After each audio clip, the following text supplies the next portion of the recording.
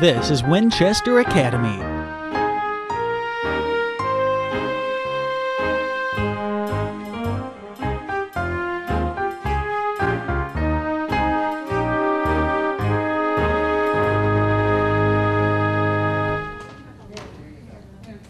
Oh, that's good. That's fine. As long as the illustrations are all right. There's a old adage started in European history. No documents, no history. So when you read a history, whether you're a grade school student or what I like to refer to you as an ICA, intellectually curious adult, where did that information come from? Well, historians, scholars, have used documents over the years to create history. History isn't what happened, it's the interpretation of the documents. And that's why over time history evolves. It's because people ask different questions of the documents.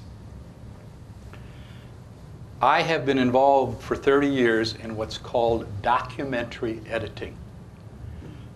Taking the documents, the raw documents, producing volumes like this for scholars. These are from the Adams papers. You don't want to look at these. These are doorstops. They're dense. They have 50-page indexes because people are using them for research. But we also produced other volumes for ICAs, the more attractive volumes that are selected from the documents that we have worked on. And they're distilled. They don't have all of the apparatus that scholars look for. And I'm going to talk about generally about two of the volumes tonight, two of the collections of papers. I worked for about 14 years at the Massachusetts Historical Society in Boston. It's the oldest historical society in the United States, founded in 1791. So they are just winding up their celebration of their 225th anniversary. It's an amazing place. In the years that I was there, I saw some of the most things would be brought out for display, and you would think, that can't be real. For example, my grandson, when he was in middle school, went there, and the curator brought out, because he was studying about the Civil War, the noose that John Brown was hung with. Kind of creepy, but real. Things like that you don't think could still exist. Over the years, from almost the founding of the Massachusetts Historical Society, the Adams family, the family John and Abigail and other generations, played a significant role in that organization. One of the most important people in the Adams family with the Massachusetts Historical Society was Charles Francis Adams II. He was John and Abigail's great-great-grandson. And he was the president of the society at the end of the 19th century. The collection had become so large that they needed a new building. So they he picked the land, he raised the money, hired the architect. Other than that, he didn't do too much. Beautiful building. The society is still there today. Classic building in the Back Bay. Charles Francis Adams and his brothers that you may know more of. Have you heard of Henry Adams? Brooks Adams, those were two of his brothers. They were holding a huge collection of Adams papers that had accumulated over the generations. Have any of you ever visited the Adams estate? It's now a national park site outside of Boston. Lovely place. Anyway, the papers were stored there. To give you an idea of the collection, there's 300,000 pages in the collection. They never threw anything away. As time went by, these brothers, these three brothers, who were very interested in history, one the president of the Historical Society, the two other historians themselves, were concerned that theft, fire, insects, they didn't have the best security to maintain those papers. So Charles Francis, the building opened in 1899, and they moved the entire collection in 1902 to that building. They didn't give the papers to the society, and one of the reasons they did keep it close, they kept the papers closed, because it wasn't just revolutionary period papers, it was the papers right up until that time. And one of the things that if you know anything about the Adamses, they were outspoken. And it just came through in their correspondence and in their diaries. And what they were afraid of, what that generation was afraid of, is that people who were still alive that the Adamses, that the later generations had talked about. So what they did is they put a significant letter. If you flip to the next page, there's two pages to it.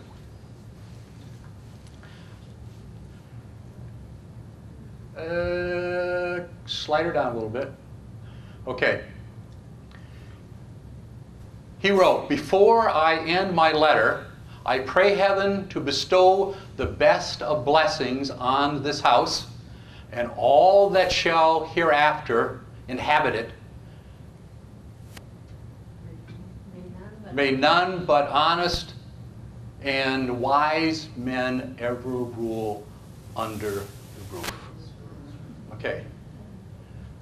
That is a famous saying, not just because John Adams said it, but Franklin Roosevelt loved this so much that he has this while he was president, inscribed in gold, still there, above the fireplace in the state dining room in the White House.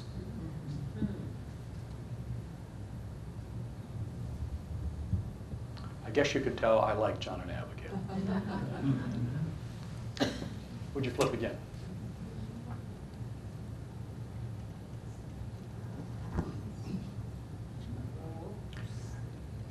The swan. This is a very flattering portrait, I can assure you. Have you heard of John Singleton Copley? He is one of the famous portrait painters of the era. He was in London at that time, friends of the Adamses. John Quincy was in London on a diplomatic mission, and he had this done for his mother. It is very favorable, I can assure you. John Quincy, interesting chap. I think the greatest public servant in American history. His career, I think, is unmatched. When he was 14 years old, he had his first assignment. He went to Russia. The man who was selected to be our minister to Russia, although the Russians never accepted him, he was there for a year, and the Russians would speak to him, didn't speak French. And French was the international diplomatic language of the period. So who would you have that spoke fluent French? John Quincy Adams. 14 years old, he went as secretary to the minister. Got an early start. Over the years, he was a senator, U.S. senator. He was our minister to the Netherlands, to Prussia, to Russia, to England. He was Secretary of State, President. Our president that's going out is pretty young, isn't he? What do you think he's going to do after that? What will Obama do? Play volleyball. John Quincy Adams, after he left the presidency, went back to Congress for 18 years. And some people believe his greatest contribution to the country was as a congressman.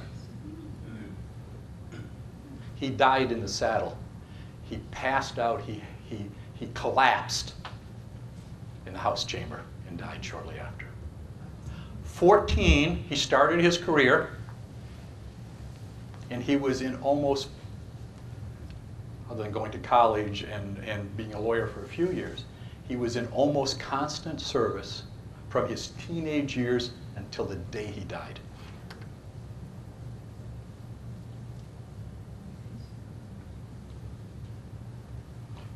This portrait is 1795. Slide over one more, Terry. This is his wife, Louisa Catherine. She is unique until January 20th, which she is going to lose something. She was born in England. She is the only, to this date, foreign-born First Lady. They created what was called the Adams Trust, and they put the papers away for 50 years. Scholars didn't like that, and they thought they wanted to get into this collection. The most important single-family collection of papers in America.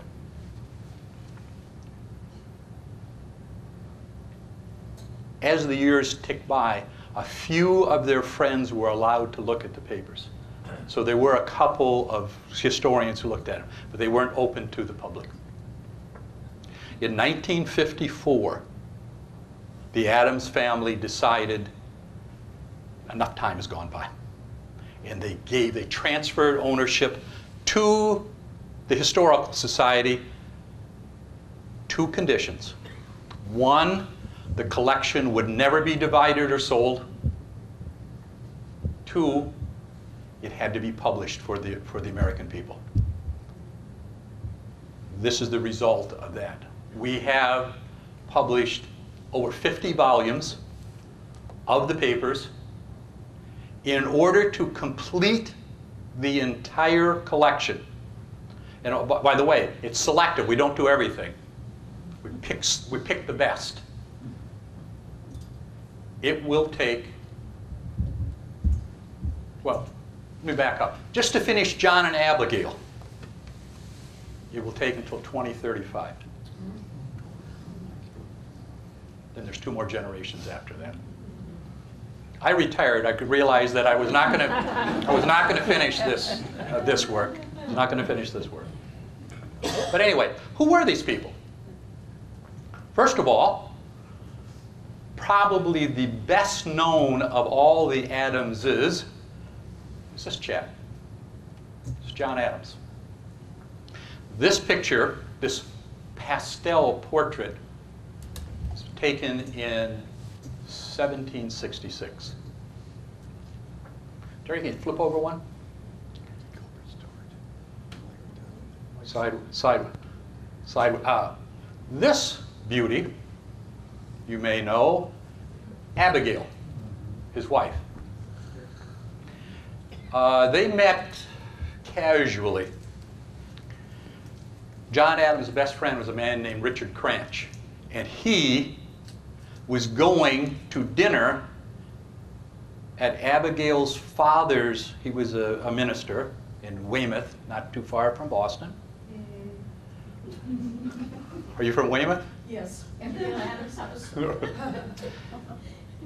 Went to dinner at the house. John just tagged along because Richard Cranch was eventually going to marry Abigail's older sister. When he met her, She was 14. He was 23. He was not impressed at first. In his diary, he made some passing remark about some insignificant girl he met with his friend Richard Cranch. Things changed. As time went by, they became involved and would marry in 1764. John's 9 years older than her. Flip over. This is John Adams. Well, I'll fill in some of the blanks along the way. This is John Adams in retirement. This portrait hangs in the office that I had at the Massachusetts Historical Society. And one more. Oops, back a little bit. The other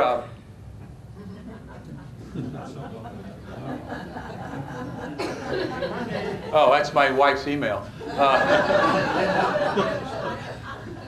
But while you're finding the other thing. That's right. She has a server at home. They saved their correspondence. They saved almost everything. So we have the earliest letter we have, and that was the next thing that was going to come up, was what we call the misadorable letter. Misadorable was the way he addressed the letter. It was a, you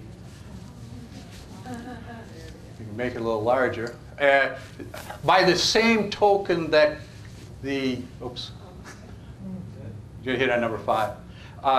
He's asking for more kisses and stuff. This is John Adams. This is the guy that becomes president. Anyway, he was sort of a romantic clown back in that time. These letters were saved because of sentimental value.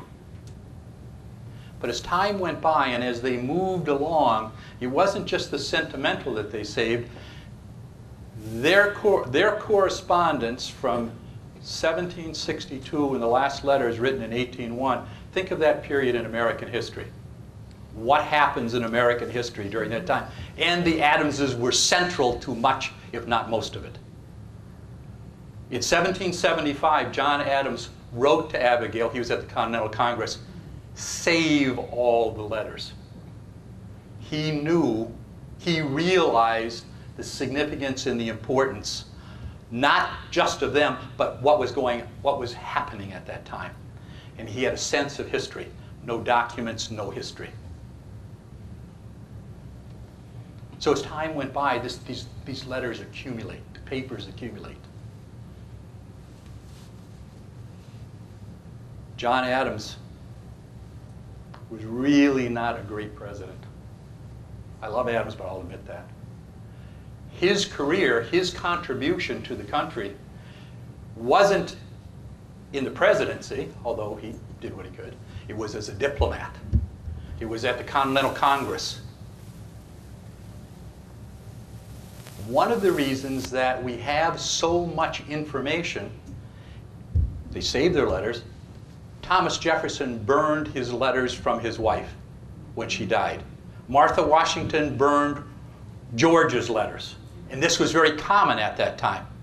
There are 3 letters between George and Martha Washington that exist only because she didn't find them when she was destroying the other ones. So we have, what we have for some of the people are more public papers, less intimate papers. We have 1,170 letters between John and Abigail. Why do we have so many? They were apart for so long. He was at the Continental Congress, and then he had long diplomatic spells. On their 20th anniversary, she was writing to him because they weren't together. She said, "Do you realize we have been separated 10 of the 20 years we've been married?" In 1778, John went to Europe, where he was in the Netherlands, in France. He was one of the people who signed the peace treaty that ended the War of Independence. He was our first minister to Great Britain Between 1778 and 1787, he was back in Boston one time, and for less than a year. And what did he do while he was there? He wrote the Massachusetts Constitution. That is still in effect. So he did make a few contributions over the years. These letters meant so much to them because they were part of the public record, but also because of the intimacy. The letters convey feelings. We don't write letters anymore. Most of us don't write letters anymore. They were separated one time for more than 5 years. The only contact were the letters. Abigail wrote after one of these long separations that she would read and reread the letters. Just hold the letters. They were that intimate. That was her connection to John when they were away. No telephone, no photographs. You had those portraits that they had taken right after they were married. That's all there was. Until later in life when they became more prosperous. But during that time that they were separated, the letters were the connection. Another thing I think that makes the Adamses appealing is not just that we know so much about them, is that their lives were they had some of the same problems that we have today. For example, Abigail once said, "All my geese are not swans." Have you ever heard that expression? What she meant was that all of her children were not so successful. First child, Nabby, Abigail, very quiet child, married a Revolutionary War officer, a man who looked like he was on the perfect trajectory to fame and fortune. Didn't work out. The Adamses, who liked him at first, found that he was speculating in land. He was more interested in hunting and wearing fancy uniforms. Their life was destitute. Very sad situation. She developed breast cancer, had a mastectomy at home. She died in 1813. Second son was Charles. We loved Charles, interesting guy. He was an alcoholic. His life fell apart. He married, had 2 children, lived with a lawyer in New York. Right about the time that John Adams was leaving the presidency, he died. Tragic. They knew for years and years and years that he had a problem. Even when he was in college at Harvard, they knew he had a problem. Their youngest son, Thomas Boylston, nice guy, made along, but sort of bumbled along, lived on his father's reputation. He too was an alcoholic and died too early. And then there was the swan, John Quincy Adams. We'll talk a little more about him in a second. Jerry, can you flip me over another one?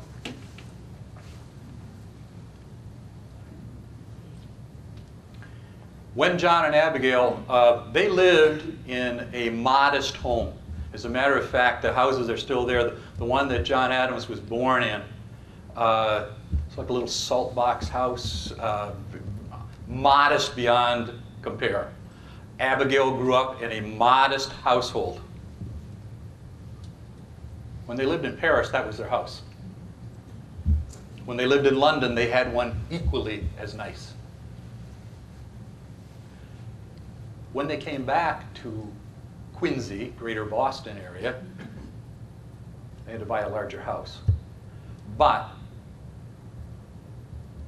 one of the things that, and this is also the case with John Quincy's wife, they had become not necessarily accustomed. They were still Republicans. They didn't believe in monarchy or the grandeur. But can't you imagine that it might have been a little difficult after several years of living this style with many servants to come back to Quincy and live on a farm? But they did it. They did it. Can you shoot another one over? I picked this letter. This is a letter from Abigail to Martha Washington right after John has been elected president. And I'm reminded of Mrs. Trump going to the White House to talk to Mrs. Obama about transition. This is the transition letter. Abigail is saying, oh, you're so great, and I know you did so, and because you had to entertain, and Abigail didn't like, she liked living on the farm. But anyway, there's another page to it. Anyway, it's a draft. You can see she didn't send that to Martha Washington. This is her draft of the letter. She's asking for advice of being the First Lady. So they had a transition at that time, but it was a little less formal. Okay. You slip over another.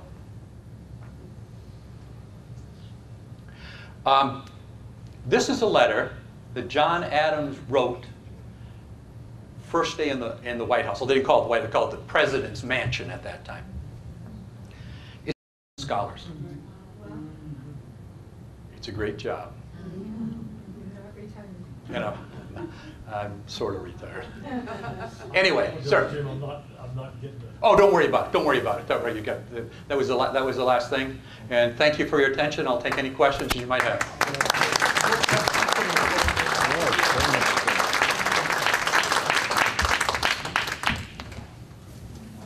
I explained it all too well. Over there.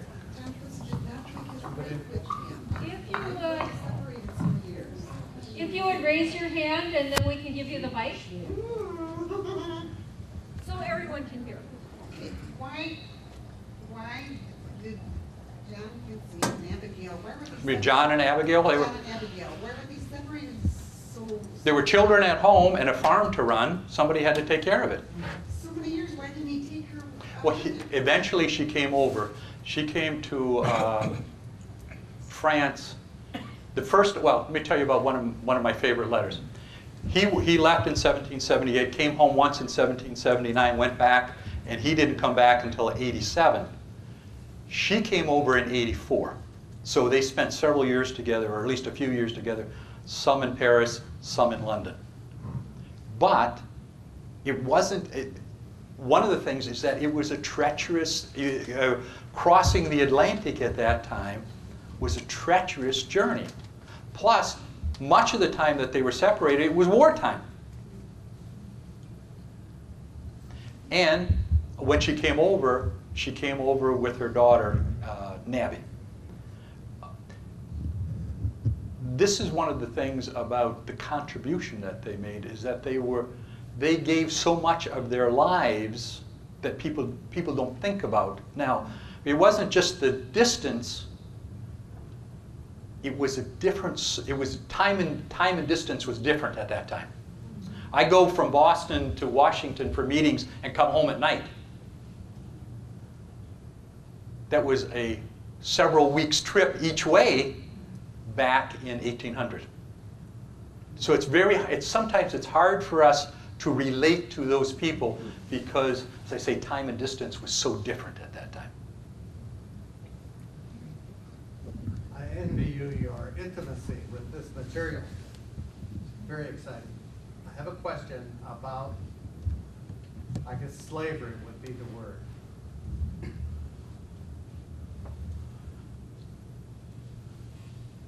So the country's about 300 years into slavery at the time of John Quincy Adams.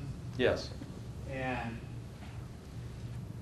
I suspect from the reading you've done, you know if the War of Independence was about maintaining slavery in the U.S., or was it really about taxation without representation? Slavery was not a large question then. It became a greater question after the war. as they were going to create, because by the time the war was over, Massachusetts had outlawed slavery, and some of the other northern states had set up plans for gradual emancipation. They didn't all just end slavery right away. When the Constitution was being developed in Philadelphia in the summer of '87, this was a question that they had to skirt. They wanted to bring all the states together, but if you pressed slavery as an issue, it wasn't going to work.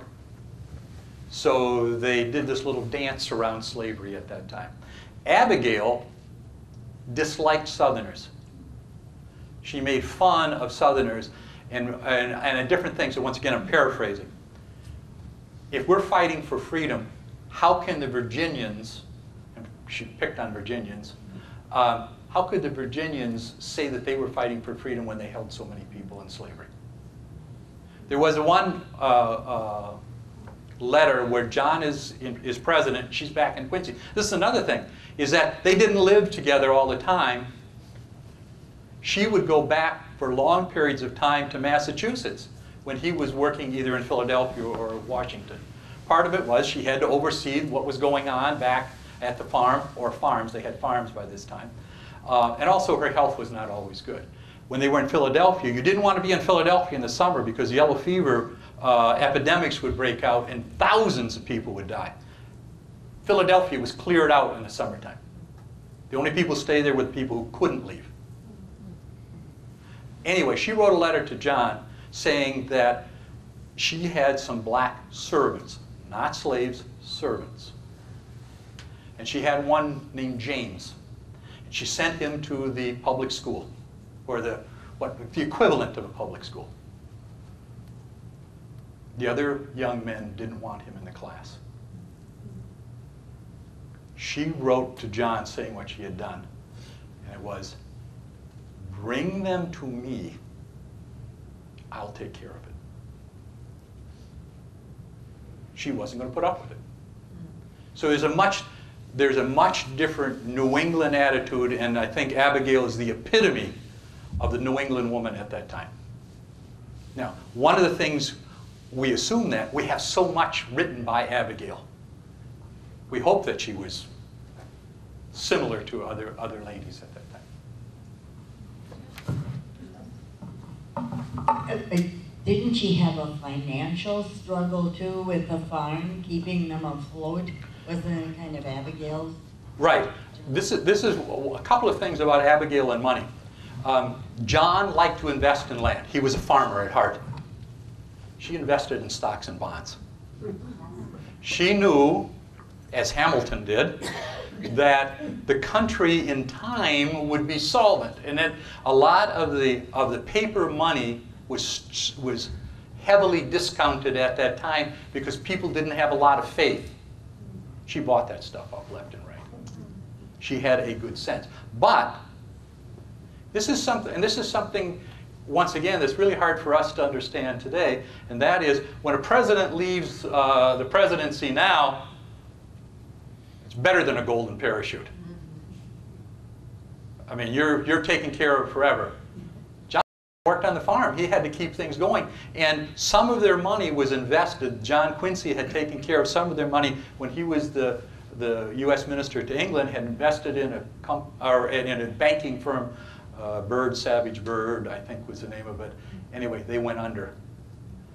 And they lost a lot of money. John Quincy Adams made it right. But for a while, it was sort of touch and go. Retirement in 1801 was not like I say, Mr. Obama, Mr. Clinton, Mr. Bush. Some of them were wealthy to start with, but anybody who leaves the presidency now doesn't have to worry about money. They did at that time. Several of us, I think, enjoyed that series with Paul Giamatti a few years ago. Did you have an opinion on whether that was historically pretty accurate, or? Yes, but let me. It was, because we worked with them on that. That's based on David McCullough's John Adams, who, if you still have that book at home, look at his acknowledgments. He starts off by crediting us. All right. Well, let me tell you one other little story about that. McCullough was going to do a biography of Jefferson.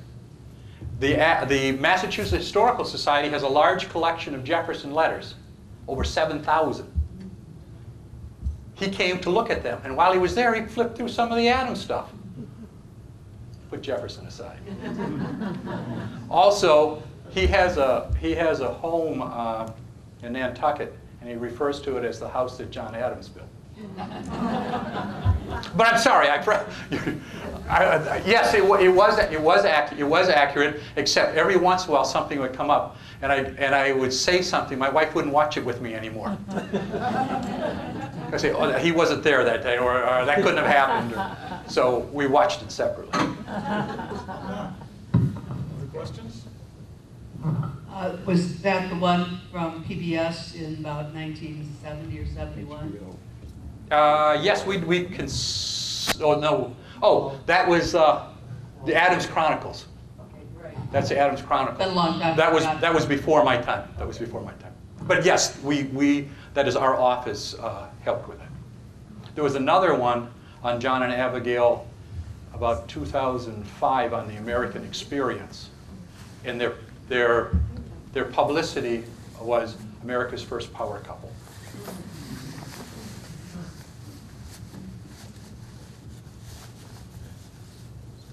Good. Any other questions? Thanks so much. Anyone who can help gather up the chairs and put them on the